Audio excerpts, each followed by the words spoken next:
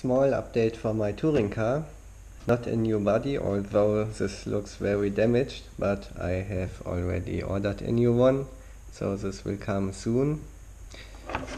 Here I present a new motor. It's a Vampire Racing 17.5 ton motor.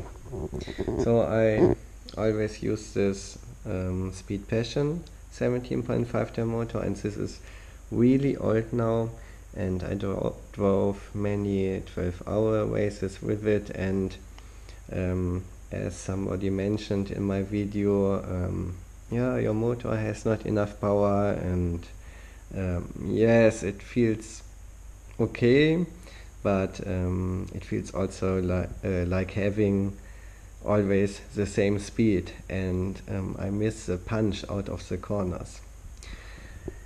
So this Vampire Racing motor I got from a friend. He gave it to me to test, and he does not need it anymore. He drove it only a little bit in a short course.